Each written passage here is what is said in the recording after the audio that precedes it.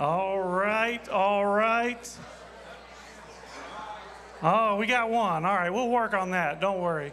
My name's Daniel. I just want to welcome all of you here, and I'm very honored that I get to welcome you today, but also, they put my name on the stage, and they don't do that for everybody. So I feel very honored and treasured and special today. So thank you for that. I hope you feel honored and special and treasured today while you're here with us.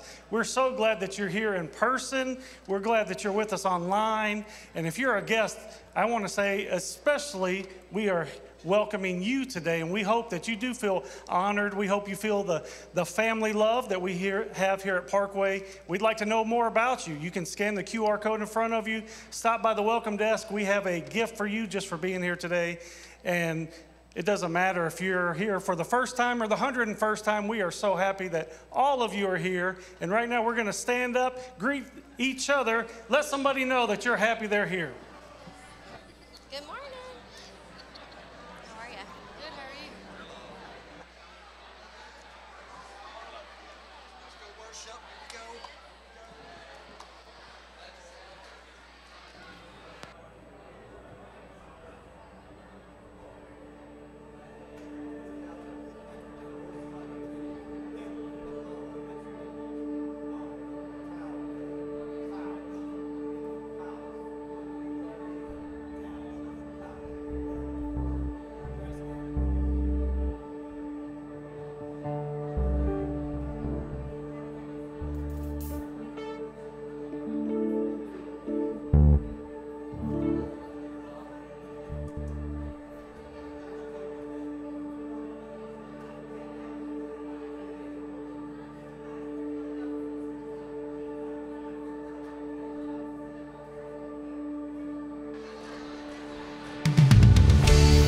All right, Parkway. Need to see smiles. No frowns on this song. We're going to rejoice.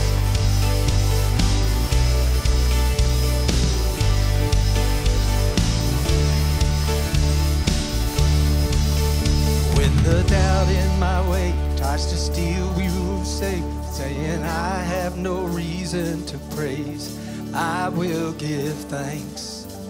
Oh, I will give thanks. When the roar that I hear is the voice of my fear, trying to silence this hope in my heart, I will give thanks. Oh, yes, I will. Oh, I will give thanks. A song of thanksgiving is my battle cry. With joy as my weapon, I'll stand and defy the lie of the dark with my hands lifted to the sky. I will rejoice.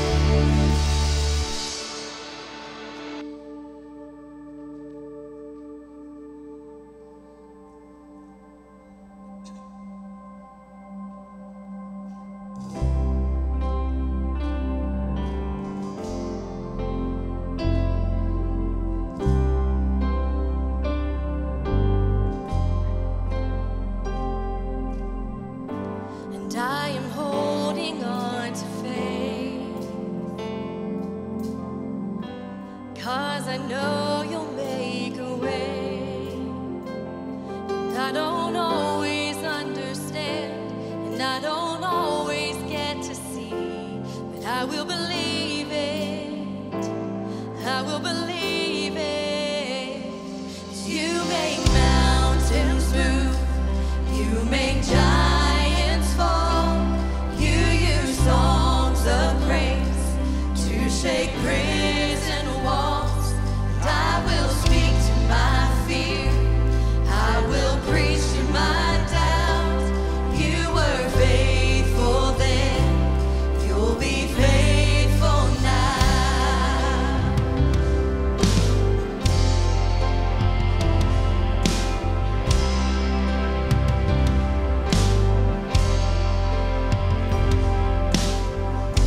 And I am standing on your word, calling heaven down to earth.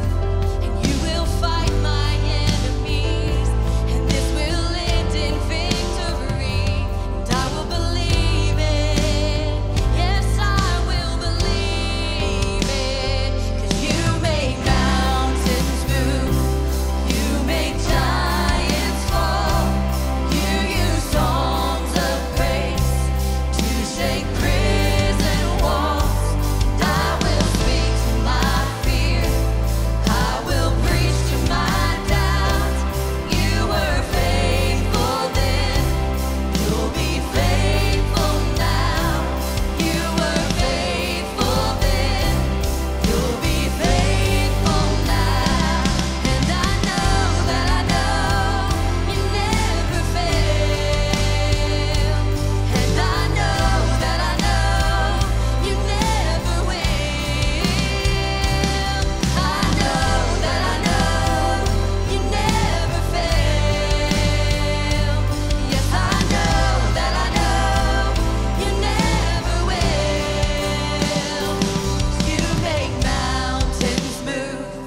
You make giants fall.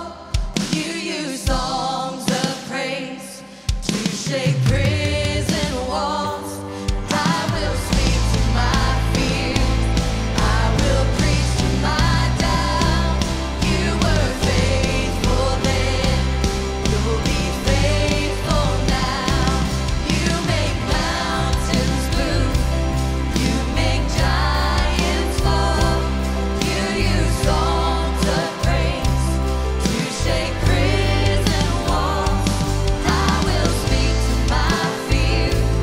I will preach to my doubt. You were faithful then. You'll be faithful now. You were faithful then. You'll be faithful now.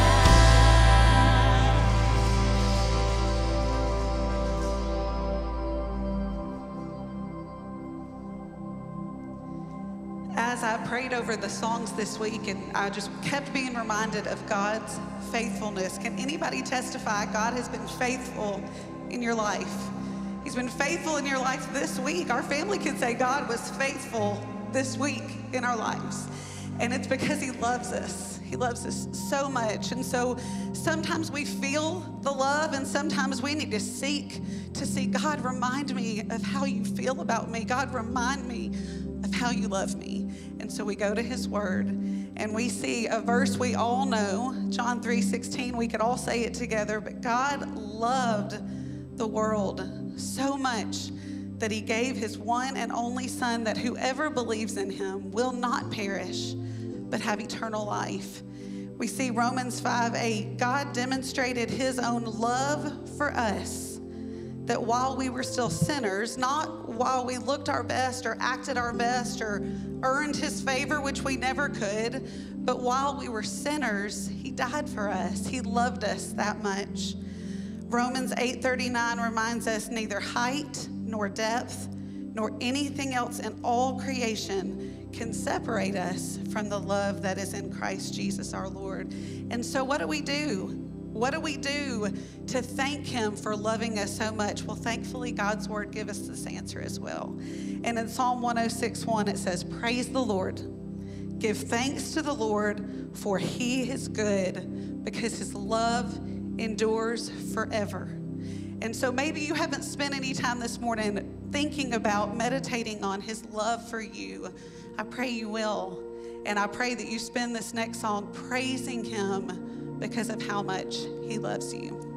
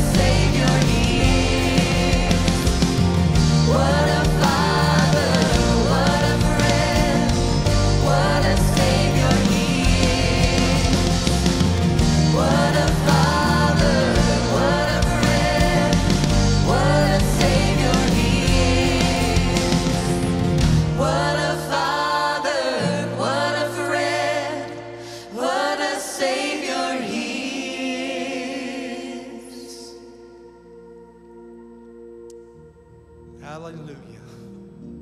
We are not alone. Father, we thank you so much. Thank thank you for all that you do, Father, all the ways that you bless us, Father. We have sung about your faithfulness, Father, about your goodness today, Father.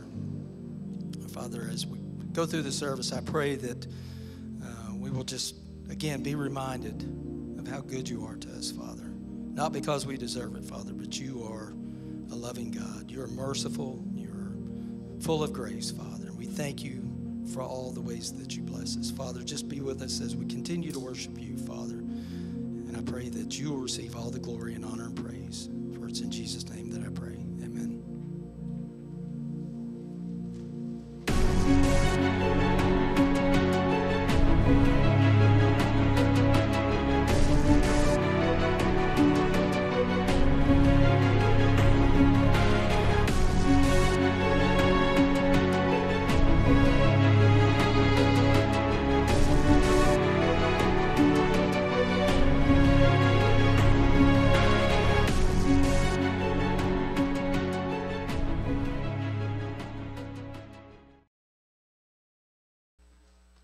Well, good morning, Parkway family.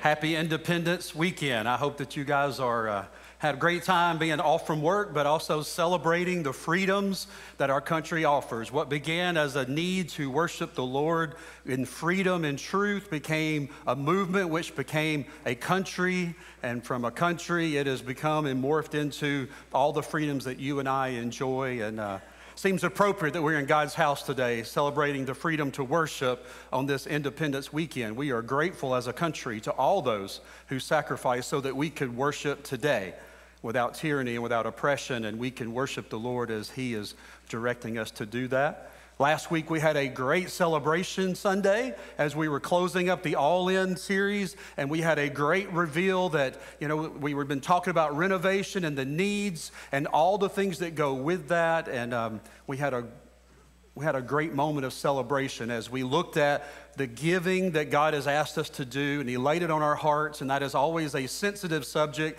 to talk about giving because people are fine with it until you ask them to write a check or to give something from the wallet. And I tell you, we were looking for $600,000. We gave a first fruit offering in one Sunday of $331,000 in one Sunday, right here laid at this table at the altar of the Lord. That was amazing.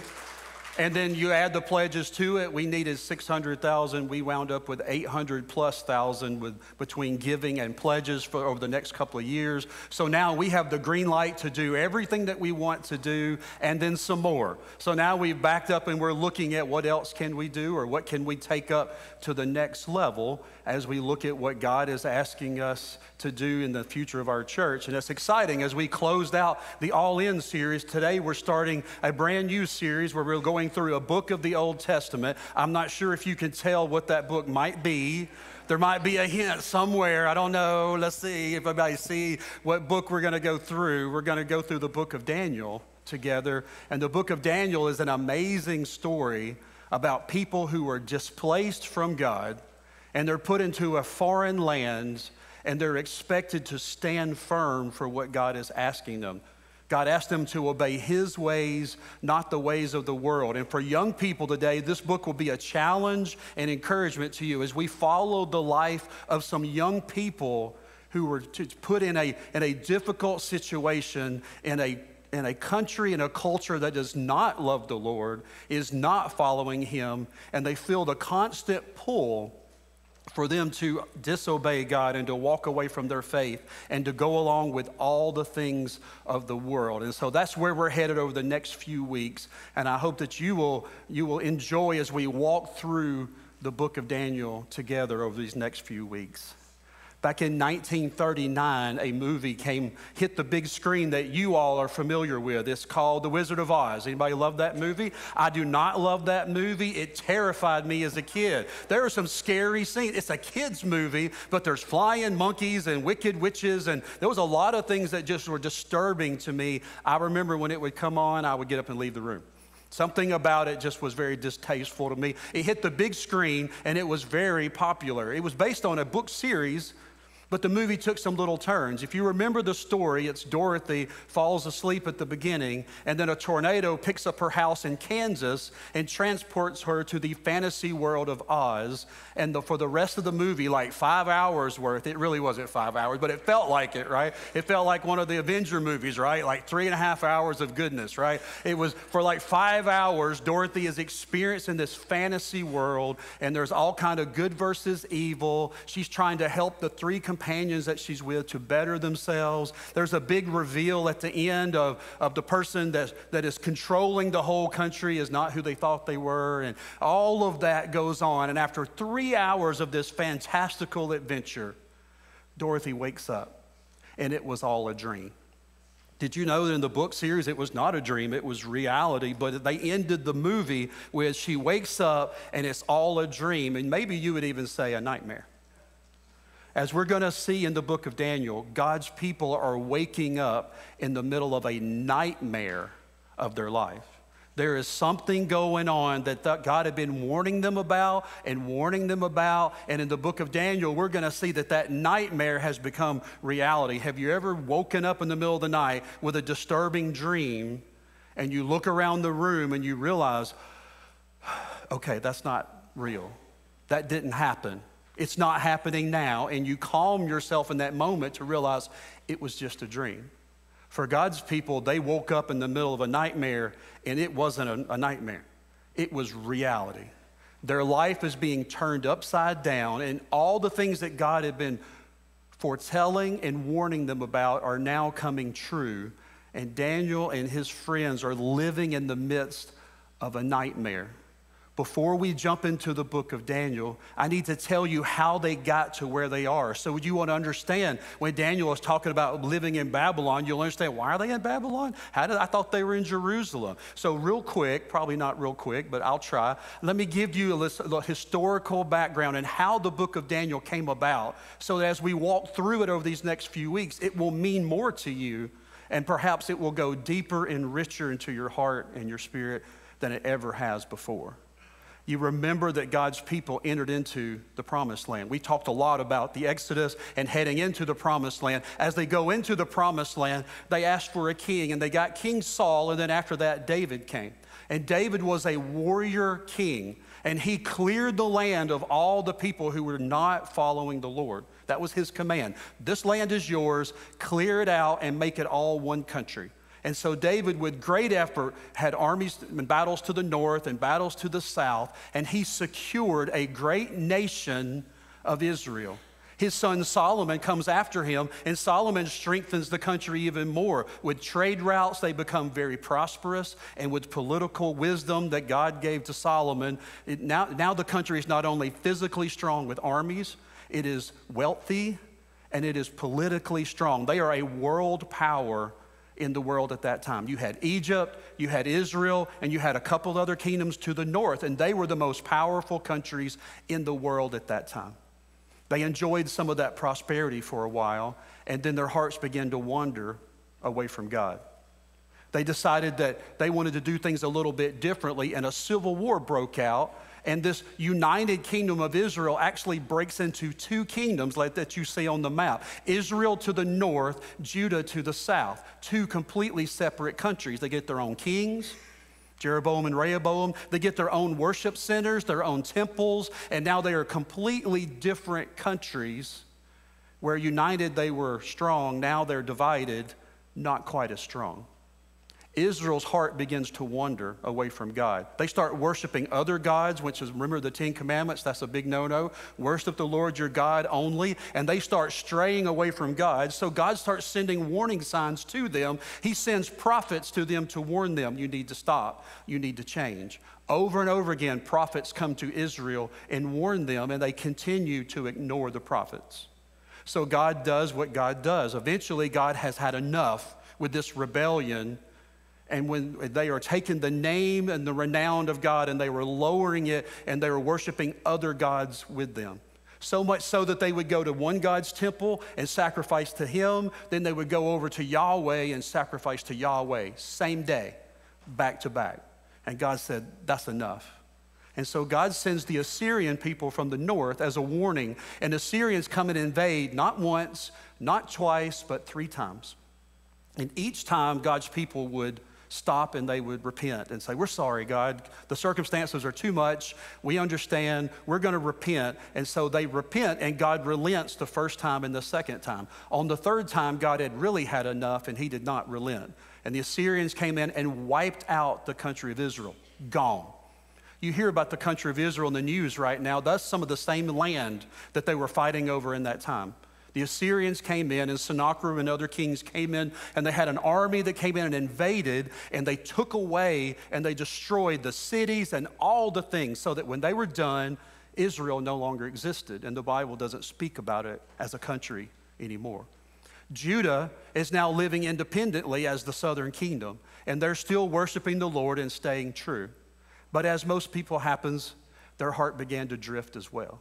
And so God begins sending warning signs to them. He starts sending prophets to them, telling them they needed to change their ways. Does that sound familiar? Even in our culture today, our heart tends to drift away from God, and people think that there's better times, and when things are good, we don't need God. I've got money in the bank.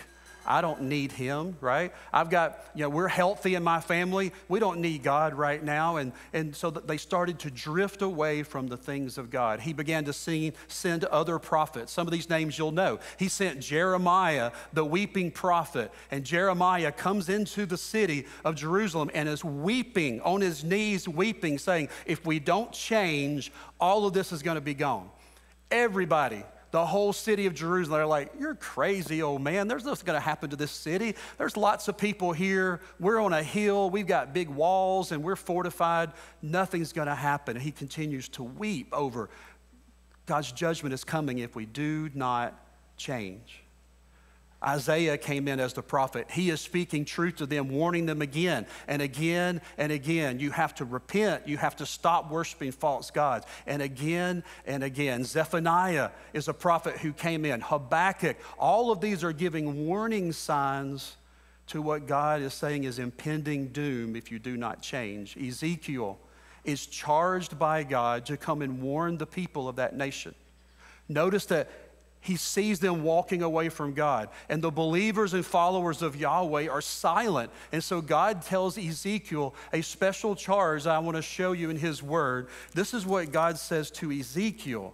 It is a call to speak truth into a culture that is walking away from God.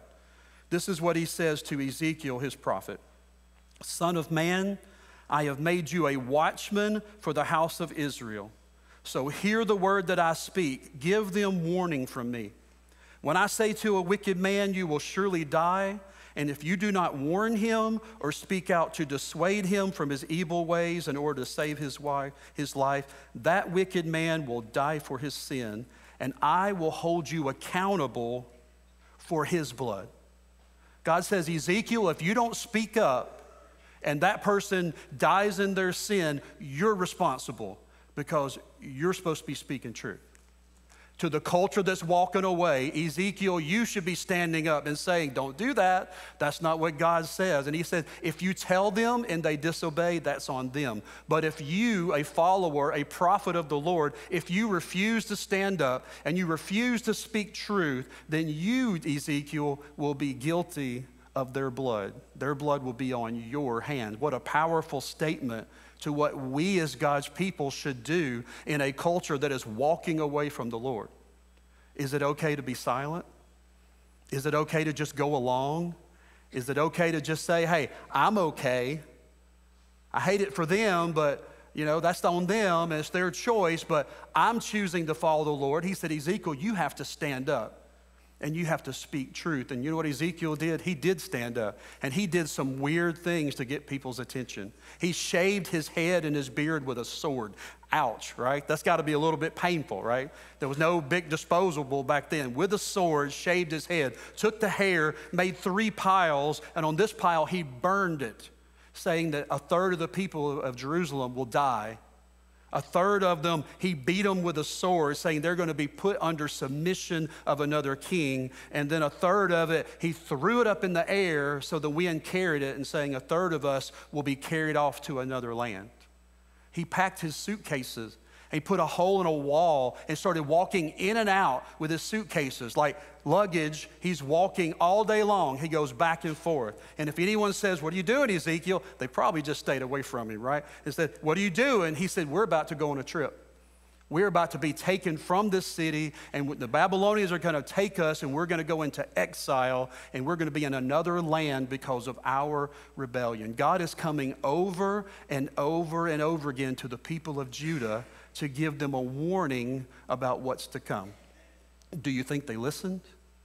Do you think their hearts were hardened? Do you think they would say, oh, well, we saw what happened to Israel. Maybe we should shape up a little bit. Maybe we should take some time and repent and to change our life. And maybe we should evaluate how we're letting the world pull us away from the Lord and to worship other things besides Him. And yet they did not. And so God's judgment comes upon Judah.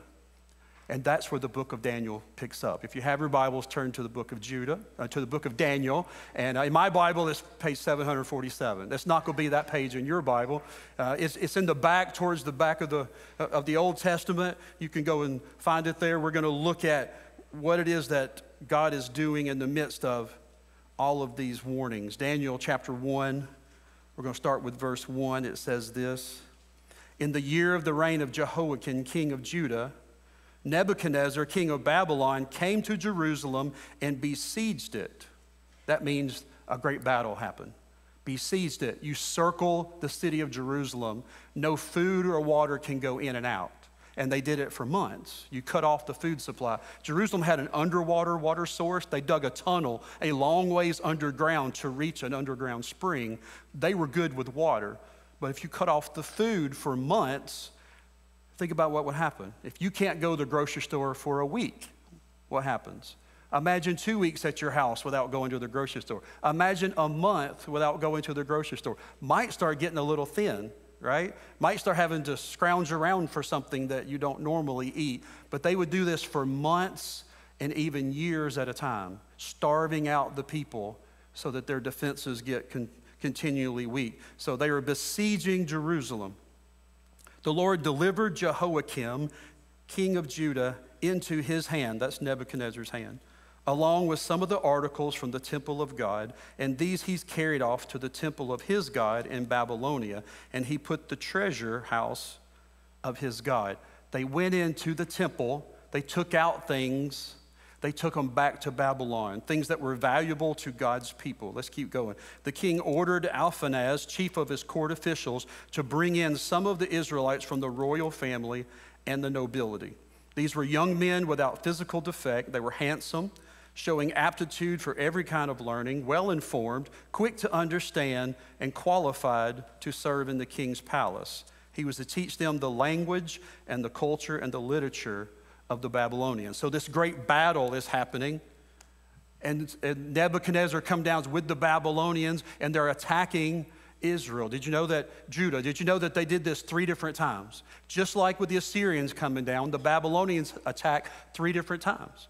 And this account is the second time, when they come in and they conquer Jerusalem and other cities, and they take things back to Babylon. That was kind of their MO. That's how they operated. They take the best of that country that they just defeated, and they take them back. What does the war look like during that time? War was brutal, and it was bloody, and it was gruesome, and there was no mercy. This is a picture this is called a frieze of one of the battles that happened. It depicts the war that is going on, right? And it's got these battle ramps, and it's got these towers, and so you can't see the towers yet and the ramps. Picture's not playing. All right, just imagine in your mind this big tower. So the picture is depicting war, and it shows the battle ramps going up, and people are throwing things off like rocks, and they're throwing off other things that can make them to stop the attackers. They're throwing torches that are lit to try to set the towers on fire, and this huge battle is going on. The Assyrians are so brutal that they would take the opposing armies, they would decapitate them, and they would shoot body parts over the walls to scare the people who were inside Jerusalem. They take the farmers outside, and they would do that, trying to cause disease and try to make them fearful. And so all of this is going on, and this is where Daniel's story starts. they have lost the battle, and everything is starting to go back to Babylon. So there are some books of the Bible that are going to tell us these stories, right? You got 2nd Chronicles, you got 2nd Kings, you got Lamentations, you got obviously the book of Daniel, and you got other books that are going to tell us this. Obadiah, Lamentations, they're crying over Israel falling. And so you've got all of this happening, but there's a better account. If you flip over to 2 Kings, there's another account. That's one of those books that parallels. And as we go through Daniel, you may want to read some of these 2 Kings at the same time. 2 Kings 24, starting with verse 10, says this: At that time, the officers of Nebuchadnezzar, king of Babylon, advanced on Jerusalem and laid siege to it. Same account. Nebuchadnezzar himself came to the city while his officers were besieging it. Jehoiakim, king of Judah, his mother, his attendants, his nobles, and his officials all surrendered to him. In the 8th year of the reign of the king of Babylon, he took Jehoiakim prisoner. And as the Lord declared, Nebuchadnezzar removed the treasures from the temple of the Lord and from the royal place and took away all the gold articles that Solomon, king of Israel, had made for the temple of the Lord. He carried into exile all of Jerusalem, all the officers and the fighting men and all the craftsmen and the artisan, a total of 10,000. Only the poorest people of the land were left. So Nebuchadnezzar took Jehoiakim captive to Babylon. And historical accounts say that he put a brass ring in his nose, the king, and put him on a chain and made him walk 500 miles from Babylon to Babylon from Jerusalem. The king, humiliated with his family, they drug him all the way back to Babylon. He also took from Jerusalem the king's mother, his wives, his officials, and the leading men of the land. And the king of Babylon deported to Babylon the entire force of 7,000 fighting men, strong and fit for war, and 1,000 craftsmen and artisans. He made Mattaniah, Jehoiakim's uncle, king in his place, and he changed his name to Zedekiah. So he is taking them on a journey. Notice that it said that he took everything out of the temple. Why is that important for you to know today? Because if you take things out of God's temple that God wanted to be in his presence, and you take them to another country and you put them in another temple to another God, that is saying their God is bigger than Yahweh. Their God is bigger and stronger because God's stuff is now their stuff. They took it without permission and nobody could stop them because they're more powerful. Their God wins. Yahweh loses. The renown and the glory of God in that moment was diminished. The renown and glory of Almighty God, because of the rebellion of Judah and its people, the followers of Yahweh, because they allowed the rebellion in their heart, the renown and the glory of the Lord was diminished in that moment. And as long as those artifacts stayed there at the feet of another God, the insult that they were hurling upon their God, our God, was devastating. The world realized, oh goodness, Yahweh is dead. Yahweh is no more. He has no more influence. The temple gets torn down. Other people get deported for the third battle. And Israel and Judah are a remnant of what they used to do. And the renown and the glory of the Lord has been diminished on the face of the earth that he created. That's what happens when God's people rebel. That's what happens when God's people allow themselves to be pulled away by another world and another culture that says, go along and listen and do these other things that pull away from him. It doesn't just hurt me and it doesn't just hurt you. It is a pull away of God's glory, where he is glorified in my life and in your life by our obedience. The opposite of that brings dishonor to his name. Does he deserve for us to dishonor his name by what we do and by how we live? And because we sit silent and let everyone else just be taken away The warnings were there, and God's people were silent. And yet here we see God's judgment coming on them. In the midst of God's judgment, I want you to see that God is still providing. And there are still some young men who are willing to stand up for what's right in the midst of a whole country that's bowing down and a whole country that's saying, look, the temple's gone. We have no place to worship. God, if he was down there in Israel and Judah, we're not there anymore. We made the 500-mile trek. We're all the way up here in Babylon. We just need to get along and go along. Everybody else is doing it. Everybody else is changing. Why don't we, the 10,000 of us and more that were exiled all the way up to Babylon, we should just go along? Can you imagine the pull on their hearts if you're the only one trying to stand up? The pull on your heart if you're the only one that's willing to be true to the Lord your God. And in this moment, the pull was just undeniably. So the first thing I want you to see in chapter 1 of Daniel is the world's pull. And see how it pulls onto them. I know you're saying, we're just now starting points. We're not going to get to the end, don't worry. We're going to stop part of the way through. But I want you to see it's important that you understand that their old world was gone and all that they knew was gone, and they've been planted and transplanted into a culture that does not appreciate the Lord, does not care about the things of God. There is no temple to Yahweh anywhere. There's a whole lot of temples to other gods, but Yahweh is not mentioned anywhere. The temple that they would go to for sacrifice and forgiveness gets torn down in the third invasion. And there's nothing there. There's nothing in Babylon for them to worship the Lord. There was no church service to go to. There was no songs to sing. There was no hymns. There was no praise choruses. There were no modern songs. There was nothing. Imagine going through your day, your life, absent of the Lord. No mention of Him, no reading of His word, no worship of Him, nothing. The isolation and the emptiness that would cause on your heart and on your life was sitting heavy on their hearts and on their life. And in the midst of living in Babylon for decades in a foreign land, worshiping a foreign God all around them, is that pull of the world to just go along. Go back to the book of Daniel. I want you to see how this pull looks.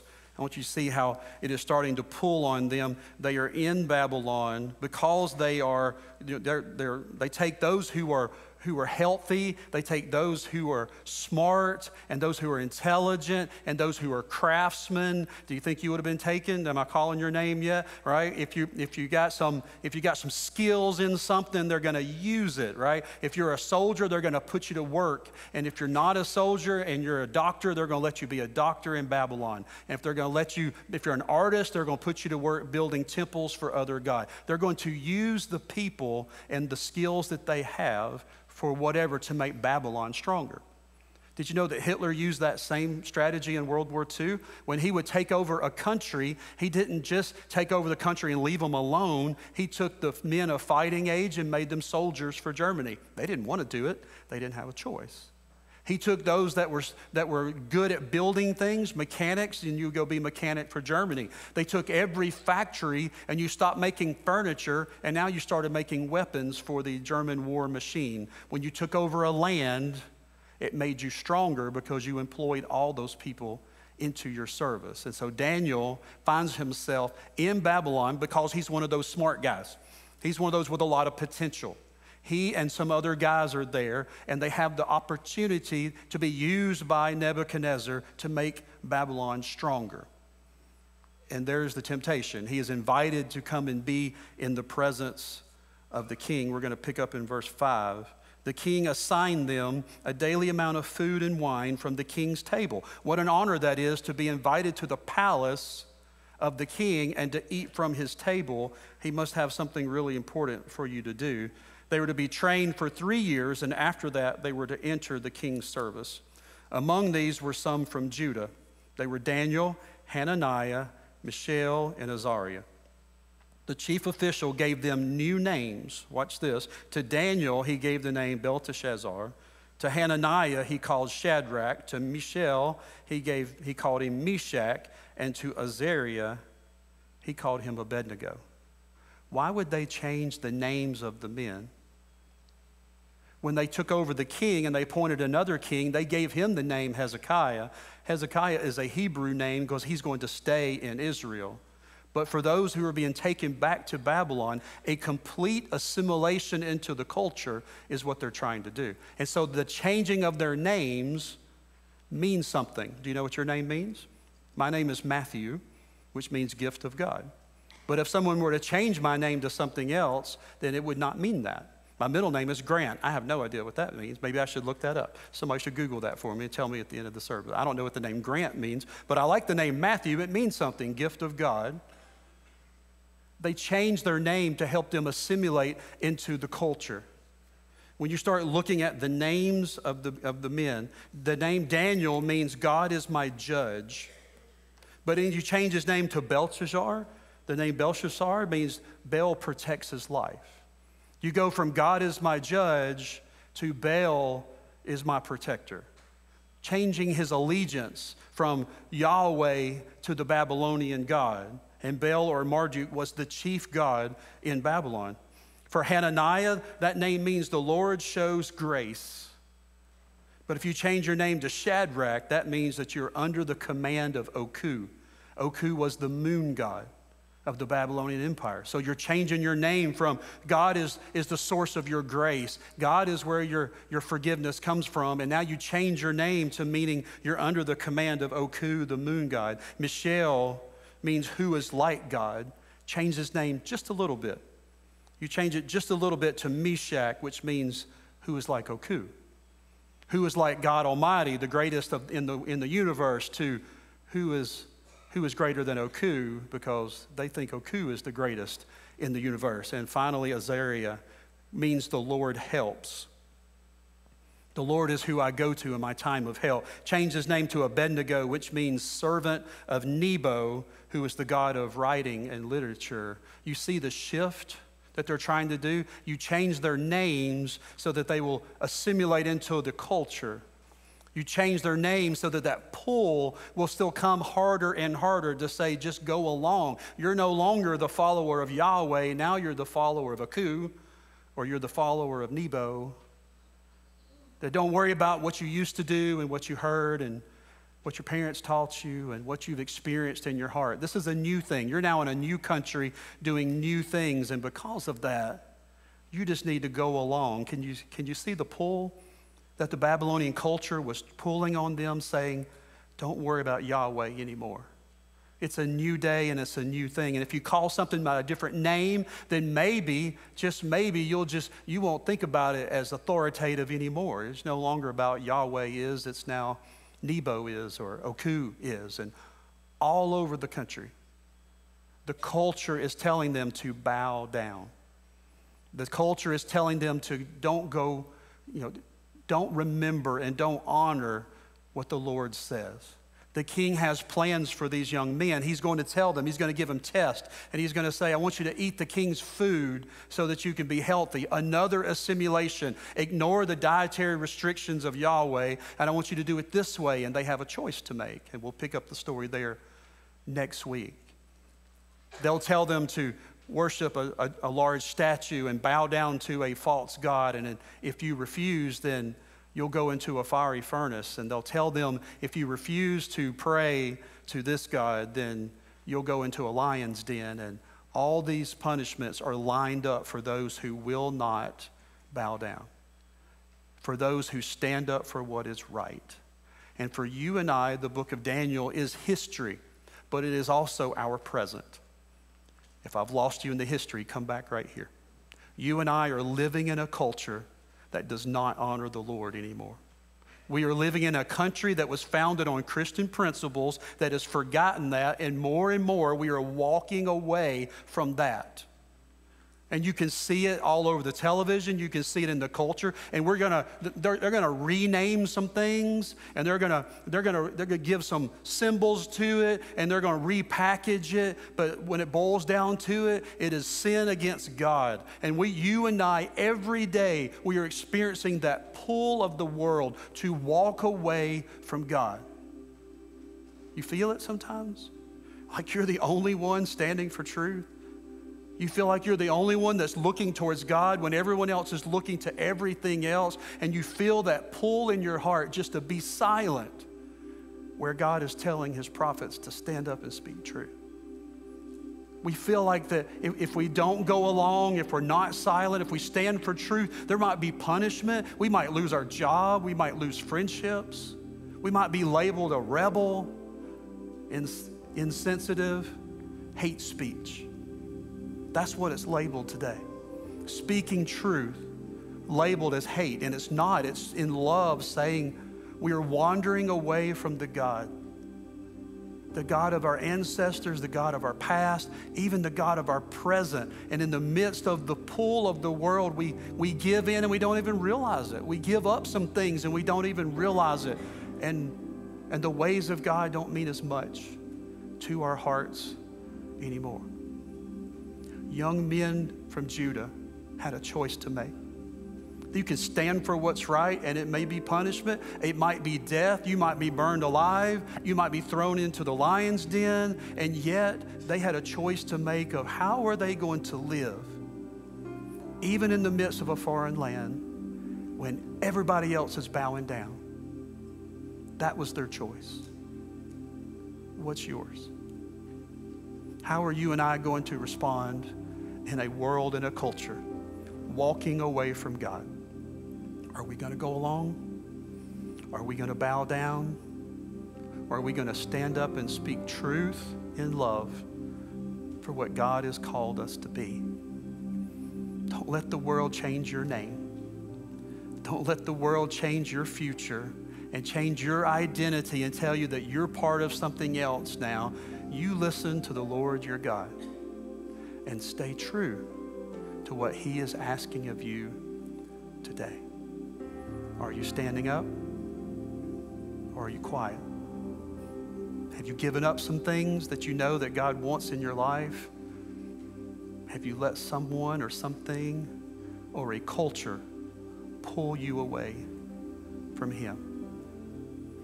The challenge of Daniel is to stand for what's right and to stand firm and let God use you to bring glory and renown to his name, to elevate the glory of God in your life because of your obedience, to elevate in the presence of everyone else that God is most high in my life, and I will not change that, and there's nothing you can do to make me change that. He will be glorified in my life and in this world that he created, because he is worthy of that and so much more. Amen? He is worthy of that. And I don't want to bow for a moment. And I'm sure if I take stock of my heart, I'll see moments when I tend to be pulled too.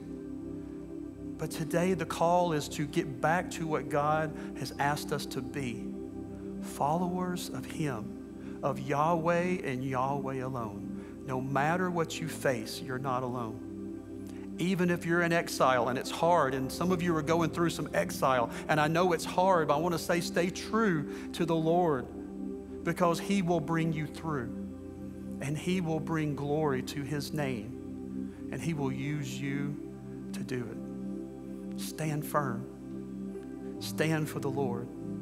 Stand for what's right, because it makes a difference in my life, in your life, and in the lives of others around us. To his glory and his renown be lifted high. Would you pray with me? Father, I pray that in these moments, I pray that you would help us. God, I pray that you would speak to our hearts of the ways that we've drifted from you. I pray, Lord, for forgiveness and for second and third chances. I know, Lord, that eventually you will have enough of it, and judgment will fall. And God, I pray in these moments that you give us another chance to, God, God, we repent of the things in our lives that we've allowed to come in, things that are not of you, things that are displeasing to you, God. And I pray, Lord, that we would turn from that. We would get that out of our lives and our hearts, that you would be faithful to forgive and restore, and that we would honor you and glorify you in how we live and what we do. Father, in these few moments, may you speak and may we respond, standing for truth, standing for what's right, standing for you in our hearts in every way, honoring you. And I pray this in the powerful name of Jesus Christ. Amen. A time of reflection, a time of commitment as we trust in God and him alone for what he has done. He is the one true God. He is the one that saves. He's the one that created you and sent his son Jesus into the world so that you could be forgiven. If you need to talk to someone about that, there's a staff down front that would love to pray with you about that. There's an altar that's open. Or maybe we just celebrate our great God, that no matter what you go through in life, he is the God that we trust. I'm going to ask you to stand where you are and let's celebrate him today.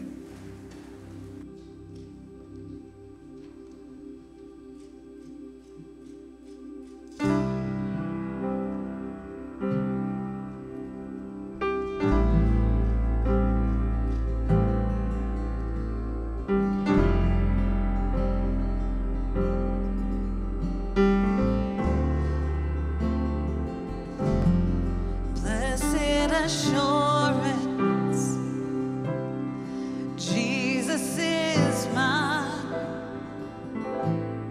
He's been my fourth man in the fire, time after time. Born of his spirit, washed in his blood, and what he did for me on Calvary is more than enough. I trust in God, my Savior, the one who would never fail. He will never fail. I trust in God, my Savior, the one who will never fail. He will never fail.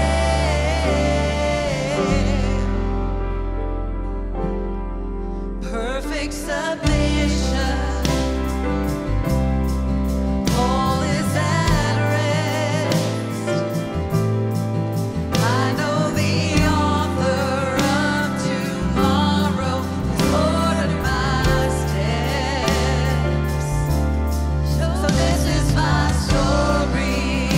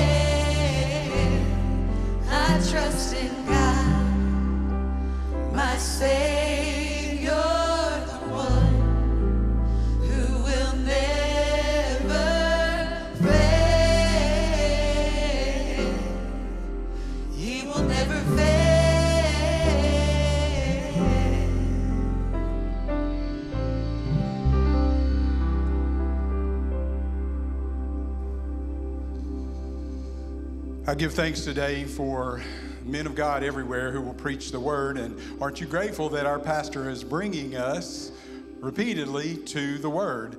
Specifically Daniel, and as he's pointed out to us today, and by the way, many of you are very familiar with Daniel. He's just begun to get this foundation laid, and we are going to be challenged not only today, but week after week after week. And aren't you grateful, again, for our pastor, but for that our God, the one true God, the Lord Jesus Christ, who will never fail. Lori also reminded us earlier that his love endures forever. He does not fail. And we're going to need that. And we're going to need each other. So let's be prayerful for each other every day. But as we go through this, I mentioned praying for Brother Matt as he gets ready for preaching on Sundays. What about praying for our hearts and the preparation of them as we walk each day, but then as we come here to worship and hear the word? Let's do that this week and help one another. Many of you are doing that through Sunday school. I would love to let you know a place that you can get involved in Sunday school. See me afterwards. And by the way, there's a great event coming up for ladies. Have y'all been looking at your bulletin today? There's several things in there, but the one about the ladies is for July 19th, a game night. Apparently backed by popular demand. I think all of these are legal games. I'm pretty sure that they are. Seriously, you want to get signed up for that and you want to be a part. And what else do you want to do? Invite somebody. Come on, I know one of y'all were thinking of it. Ladies, bring somebody with you for that too. Hey folks, go and have a wonderful day faithfully serving Christ.